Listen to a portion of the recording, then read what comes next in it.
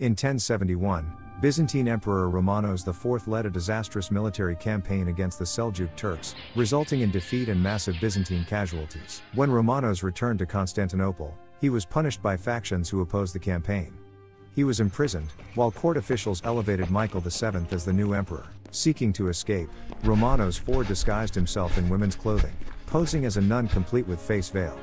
The deception allowed Romanos to slip unrecognized past guards and flee the city by ship under cover of night. For an emperor who had led thousands of soldiers in battle, donning female garb to escape unseen was an act of utter humiliation.